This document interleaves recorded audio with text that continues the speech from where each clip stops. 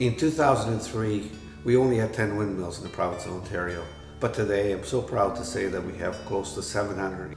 We're now going to have in Ontario the largest solar farm in the world. And we've helped communities like the village of Hastings with over $500,000 to help with the cost of their sewage plant. We've helped the community of Battawa in the city of Quinte West with over $500,000 for their sewage treatment plant as well. We're doing things, for example, recycling LCBO containers. We want to do away with some of the packaging, for example, plastic bags.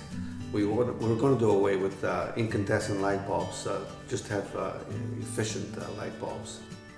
You know, we've introduced a $1.15 billion next generation fund, and really that's to help partner with industry to develop those green jobs that we so need in this province and this country.